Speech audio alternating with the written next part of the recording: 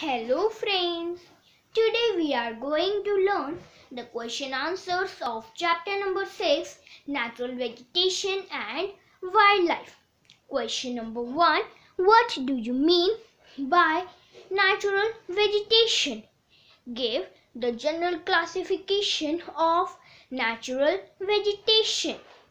The vegetation which grows of its own without the interference of human beings is known as natural vegetation. General classification of natural vegetation is: forest grow where temperature and rainfall are plentiful. Grasslands grow in the region of moderate rainfall. Shrubs, thorny scrubs and shrubs grow in the dry region. Question number 2. Name the factors affecting the vegetation and wildlife of a particular place. Answer. Factors affecting the growth of vegetation are: altitude, height, slope, type of landform, temperature or climate, thickness of soil. Question number 3. Briefly explain about the tropical evergreen forest and tropical deciduous forest. Tropical evergreen, called tropical rainforest, receive annual rainfall from more than 200 cm. Remain green and do not shed their leaves at the same time. Found near the equator and close to the tropic.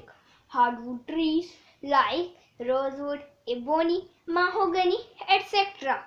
Famous anaconda snake is found in the tropical evergreen forest. Tropical deciduous. These are called monsoon forest. Receive annual rainfall from 100 to 200 cm. Do not remain green and shed their leaves at the same time. Found in the large parts of India, northern Australia and Central America. Hardwood trees like sal, teak and shisham are found here. Tigers, lions, elephants, langurs and monkeys are the common animals found in this region. Question number 4. Briefly explain about the temperate deciduous forest and temperate evergreen forest. Temperate evergreen forest, located in the mid-latitudinal coastal region, commonly found along the eastern margins of the continent. Example in Southeast USA, South China and in Southeast Brazil. Temperate deciduous forest, found towards higher latitudes in the northeastern part of USA, China, New Zealand and in the coastal regions of Western Europe. Shed their leaves in the dry season. Common trees are oak, ash, beech, etc. Animals, deer, foxes, wolves, animal pheasants and monals are found here. Question number 5. Discuss the important characteristics of the Mediterranean vegetation. Why they are known as the orchards of the world. Answer. Marked for hot summers and mild rainy winters. Citrus fruits such as oranges, figs, olives, grapes are commonly cultivated here. There is not much wildlife here, found along the west and the southwest margins of the continent. They are known as the orchards of the world due to fruit cultivation. Question number 6.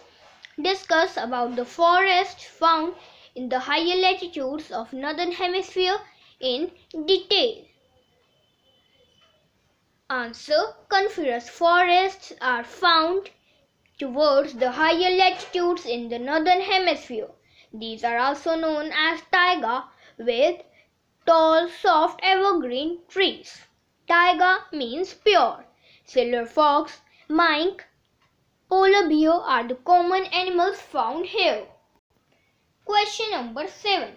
Briefly explain the important features of tropical grasslands and temperate grasslands of the world. Tropical grasslands found along near the equator and extend till tropics. Grows in the area of moderate to low amount of rainfall. Grass is tall, about 3 to 4 meters high.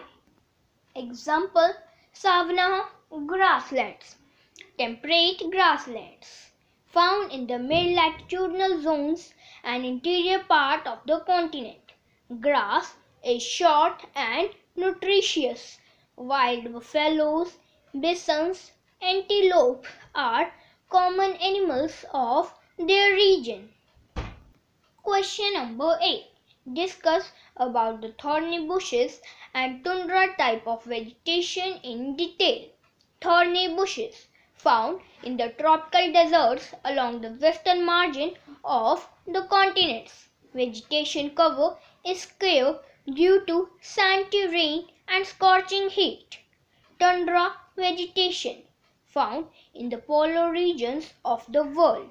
Vegetation is limited here due to severe winters.